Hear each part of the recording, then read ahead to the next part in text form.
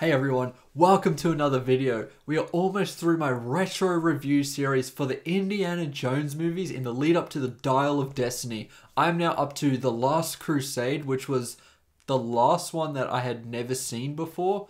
Before this endeavor, the only indie movie that I had seen previously was The Kingdom of the Crystal Skull, and now let's talk about The Last Crusade. Once again, this review will contain full spoilers for The Last Crusade, so you have been warned, and let's get into it. My father, in the belly of that steel beast. Dad! Junior! Okay, get ready to click off this video and dislike this because I think out of the whole trilogy in the 80s with the Indiana Jones movies, this may have been the weakest in my eyes. Temple of Doom, as you may know, was my favorite. I know another extremely hot take, but I don't care. I love that movie. And Raiders of the Lost Ark was quite good. And while The Last Crusade has true moments of greatness, which I'll definitely go into, this just failed to pique my interest like the other ones did, unfortunately. I think the biggest thing that turned me off this was that this was Spielberg's attempt almost at an apology for the violence that Temple of Doom had. This to me goes too far in the opposite direction and to me felt like a modern day Disney movie in a lot of ways with how certain tropes kind of play out. But going back to being positive now, I think this has the best opening out of the entire trilogy. The backstory of Indy with River Phoenix playing a younger version of the character while watching another man in a hat and coat who looks very similar to Indy was quite cool. The whole opening sequence is action-packed and once again has that focus on action and adventure, which was the reason why I love Temple of Doom so much. It then transitions later from River Phoenix's face to Harrison Ford's, which was just a wonderful example of excellent editing. This whole sequence reminded me in a lot of ways of Uncharted 3 and 4, which are phenomenal games, and to see those cinematic aspects play out on screen here was just really cool. I also think that this is perhaps the funniest film in the entire franchise. Every single joke lands, and it keeps it going at a nice light and breezy pace. I think the addition of Sean Connery as Indy's dad was an excellent creative choice, which further explores the character of Indy and adds a lot of layers to him.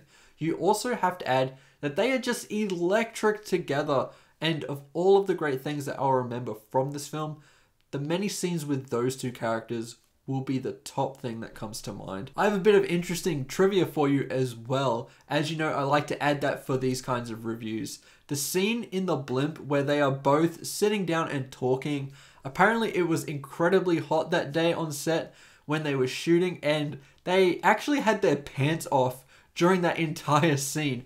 I mean, on a rewatch, that adds a lot to the comedy aspect of this film as well. Once again, this film is incredibly practical. There are rats in this and they were actually bred for this movie. I don't know how Harrison Ford and Alison Doody managed to wade through all of these rats because I know I would have struggled immensely. Fuck that. The sequence was disgusting in all the right ways, and once again, this probably would have been done all digitally if it were made today. Of course, all the action scenes were brilliantly shot and are incredibly practical. These films, to me, might have been the standard for stunt work because each of them just blow your mind as to how they were all filmed. The treasure itself being the Holy Grail might be the best treasure that Indy could go for, and I liked what the characters had to do to get it. The tests were all interesting, and it further bonds the father and son duo that the film wants to focus on. This may be one of Spielberg's most personal films, which was something I picked up on because I saw The Fabelmans and the relationship dynamics with the father and son duo. The way it's shot and the ending of this film especially all reminded me of certain scenes in The Fabelmans, which once again enhances the quality of this film. Now, I say all of this great stuff because I don't think that this is a bad movie by any means. I understand why it's a classic and why it's loved by so many people, probably you as well. I think the predominant reason why it just doesn't work for me personally is it doesn't feel like it puts Indy into too many situations where I thought he was going to lose. And because of that, I didn't feel any tension in the scenes that was supposed to make you feel that way. Not to say there aren't crazy moments, because there are. What I'm more alluding to here is that scene near the end of the movie where you think he dies and then suddenly, no, he was fine the entire time. I have never really liked that trope in movies. I actually kind of hate it, to be honest. If you're going to kill off a character, do it or don't do it. I hate that kind of middle ground. It just feels artificial to get a shock out of you. I know the scene made the father-son bond stronger because Indy's dad realizes all the things he should have done, which was nice, but there could have been so many other ways to illustrate that. Like the tension they go through to get the Holy Grail when doing those 3 tests. That's a perfect example right there. I think though what this all boils down to, because there's no real plot holes or messy storytelling or anything like that, it is a well-told film. It's shot well. As I mentioned, it's technically brilliant, but it just doesn't click with me. Temple of Doom and Raiders were just a little more consistent to me with their pacing, which lent for a more enjoyable experience.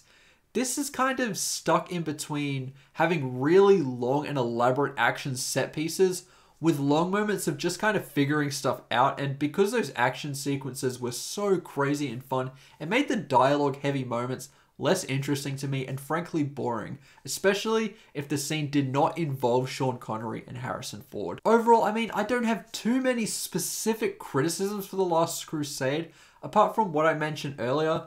It just didn't really work for me, and you know, that happens sometimes. Raiders of the Lost Ark mostly worked for me, and Temple of Doom I thought was incredibly enjoyable. For me, The Last Crusade is a tad weaker than both those films, but it has a lot of greatness to it. And it's honestly a 3 out of 5 for me. And honestly, that's it. It just didn't click with me.